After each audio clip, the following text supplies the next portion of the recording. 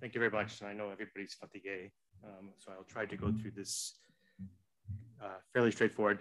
Just to give kudos to my colleagues in Atlanta, Anu and Colleen, who did all the work on this. I'm reporting out their work, and as well the colleagues from the Ministry of Health and from the WHO office, both in Zanzibar and here, who helped support the campaign and the coverage survey. So we've talked a lot about getting data in cholera hotspots, WASH data, it's not available. So this was one attempt to get it by combining with an OCV survey. So just some objectives of this. The idea was to create baseline estimates for WASH within specific cholera hotspots that we can use if we're going to do interventions that we can measure progress over time. So if we only want to get a baseline and nothing's going to happen, we could do it differently. But if we want to have numbers that we can compare pre and post or between locations, we might want to do a little bit more rigorous data collection so we have more precise estimates. And this can be a standalone survey. So one way is just to go to the hotspot and do data collection, or we can try to piggyback on top of another survey, like an OCV survey, and add additional questions to get the WASH estimates. So we're doing it both ways. And this was the first attempt to go on the back of an OCV survey to get WASH questions, coverage numbers. And so the idea is we can leverage the resources from the OCV survey, combine them, and get more from less money. And hopefully this will be part of cholera roadmaps to show progress. So what our assumptions are that the cholera hotspot's already defined. So when we arrive, there is a hotspot. If there was an OCV campaign, it would be in one or more hotspots. And we would use this to decide where to do the survey. We assume that there are going to be some WASH interventions, because if nothing's going to happen, why do we want to do a baseline? And if the interventions are not going to start for 3 or 5 years, this information will be old. So we hope that there will be progress made, small or large, so that we can show some change over time. Our assumption, we will do representative samples, so we're not going to do convenience sample. We want something representative of the area so we can clearly say this is what the coverage is. We'll use standard questions from JMP so that we can compare with other data that's collected from other data collection methods, standardized methodology, and we want a large enough sample so that we can compare over time or compare between locations. So enough power to make those comparisons. Okay. So this one was in Zanzibar, was to create estimates for those areas targeted for the OCV campaign. So we took the standard OCV coverage survey and we added on WASH questions, and we added on some community engagement questions. Also, some people chimed in with some additional ones that we wanted to try. We used a multi-stage cluster survey, and we added in free residual chlorine testing at every household that we went to. And our plan was to do microbiological testing of source water and some household water, but because of during COVID, we could not get our lab person there, so we did not actually do the microbiological testing. So just some background. So Zanzibar, there's two islands, Unguja and Pemba, about 1.6 million persons total. They've had a number of outbreaks since 1978, so it is a cholera endemic area. The OCV campaign was conducted in July and August of last year, targeting about 350,000 persons. And the coverage survey, as I mentioned, was a collaboration between Ministry of Health, WHO, and CDC. And that was done in November and December of last year. Okay, so this was sort of the steps to go through for this. The Ministry of Health identified the hotspot shahiyas targeted by the campaign in both islands. And you can see those on the right. They're also ranked in terms of the severity. You can see down on the bottom, high, medium, and low.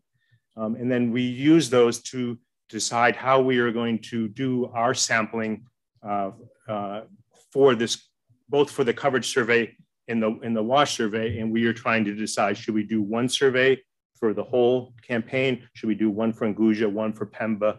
So there's different permutations of different ways we could do this.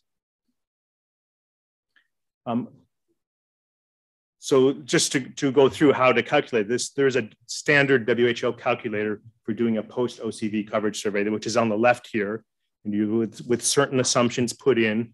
And we had here the expected coverage, we used 50% because there was some reports that the 2-dose coverage was not too high. So we err on towards 50% to get the highest number. And it's about 1,200 households just for the OCV, one OCV survey for the entire 350,000 persons. If we were to do just a WASH baseline standalone, we would use the calculation on the right with some variation, but we were using 80% expected access to safe to improved water. We could change that. A design effect of 2 because we're doing a cluster survey. There's about 600 households. It could be varied between 600 to 800 depending on the assumptions you make, but it's smaller just for a standalone WASH survey. So just to keep that in mind. So we went through the different options, one for both islands, one for each island individual, and we went through because there's cost implications if we increase and do 2 separate surveys. So 2 separate OCV surveys in each island would have been about 2,400 households. So it starts to get large. Sort of to skip ahead, this is what we decided to do, and then based on the priorities of the Ministry of Health, to do 1 survey for OCV to cover both of the islands. And if I went through quickly the numbers, but 90% of those targeted for the OCV campaign were on one island in Guja, and 10% were on Pemba. So it kind of made sense just to combine them into 1 survey. So for the WASH estimate, if we follow that, we could do the same 1,200 households and get 1 WASH estimate for both islands for those 350,000. But we have all these different hotspots. Can we get more specific estimates for lower level? And we couldn't do the shahiyas. There was a 30 some odd number of shahiyas. That's too small. To do a survey in each of those would have been too large. So we decided, let's try for the districts. You can see the second column there. Those are the districts. And if you, let me just walk away. Can I use your mic for a second? If you look on where it says additional clusters, so the number of clusters in the 4th column is what we needed, 40 clusters of 30 for the OCV survey. And then in the two columns down, additional clusters, we decided we could get separate estimates for 3 districts, Magharabi, A, B, and Majini, by supplementing the number of clusters. So in effect, we increased the sampling in 3 districts, and we can get 1 coverage for the entire area, plus estimates for each of those 3 districts. So that was the compromise we made. We'll get 3 district standalone estimates plus the overall coverage. And this is, I'll just go through quickly through some of the results. So basically we got 95% of the people agreed to consented to the interview. Only 12 refused, so very low refusal rate. You can see the breakdown by ages. So look at it, I just go through a couple of keys. So we looked at what is the main water source. So there was a number of, if you look all the way to the right is the total numbers, and it's weighted because we're oversampling. So about 24% were using borehole water. And then there was a large proportion, about 55, 56%, which were using piped water. And that could either be the main distribution system from the utility, but also a lot of small little individual networks that were set up with boreholes in an elevated tank, a water yard, distributing to small areas. So we combined those together. And then there was some, smaller water sources, dug wells, unprotected wells, et cetera. So if we put those into the standard categories, we can say, safely managed or basic plus, which implies some treatment, about 36%, basic at about 56%, and then small numbers that are in the other categories. So pretty high basic or higher in these areas. But when we look at how much of that water was treated, even though 56% was piped water, only less than about 5% of all of the water had chlorine residual in it at the household level. So most of that water was untreated, which leaves it vulnerable to contamination. So that was one of the findings, is that very little of the water, even through the pipe network and the small networks, was being treated. And I just add, there are 2 interventions now that we're working with UNICEF on. in terms of treating some of those small water systems, and also a monitoring system for the piped water, just so that we can follow to see whether we can increase the chlorination in these hotspots. So if we look at sanitation, similar, we can categorize, and again, you have one for the District A, District B, District C, and then the total combined, and each of those are weighted. And you can see the sanitation coverage for a flush toilet, poor flush, pit latrine, et cetera. We can categorize those similarly into safely managed and basic, and about 75% or in basic or higher for sanitation. And then similar for hygiene, we can look both water and soap available, neither one or the other. And if we categorize those, about 55% were in the basic category for hygiene. So kind of a summary. And there's lots of other variables in questions in addition to these, as well as all the OCV coverage data, which I'm not going to present here. So in summary, the WASH coverage was relatively high. Basic plus or higher was about 36%, basic at 56%, but access to treated water was very low.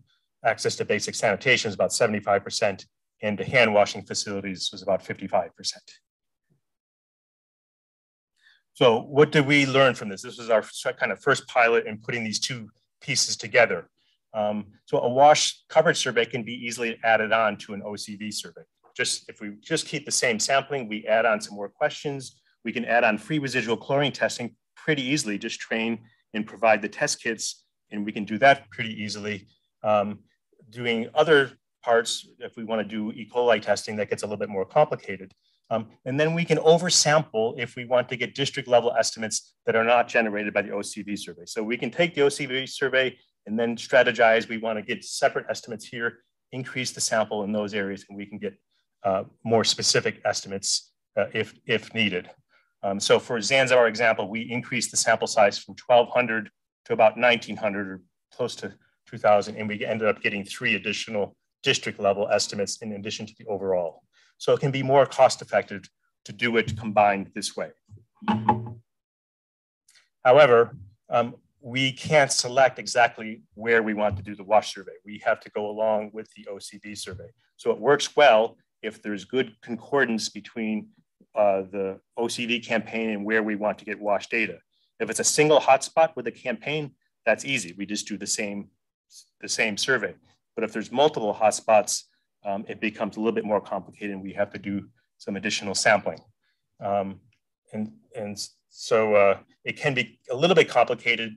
I think the Zanzibar one was a little bit more complicated. We had very small size hotspots. So we couldn't get down to the Shahir level. It's just too small an area. So we have to combine those.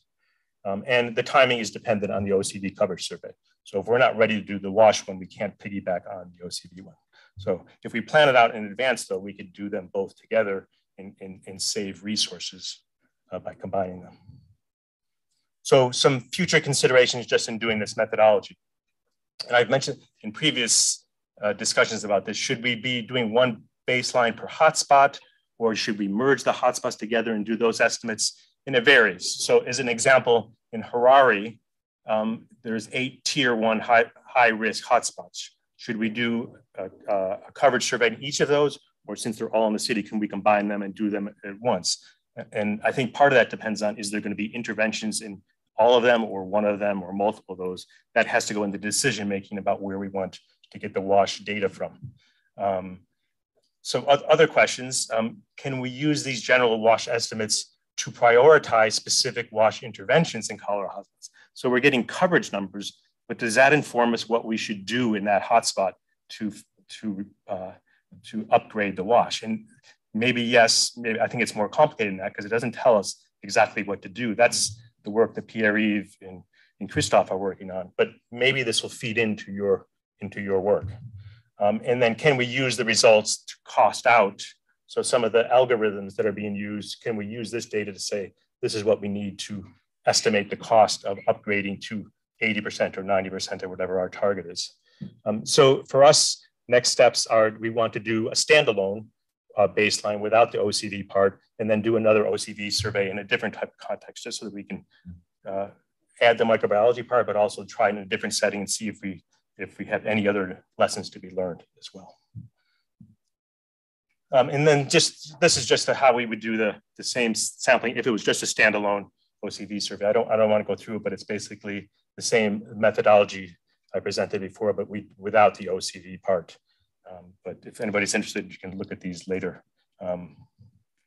And just to thank my colleagues for all the work they put into this. Thank you.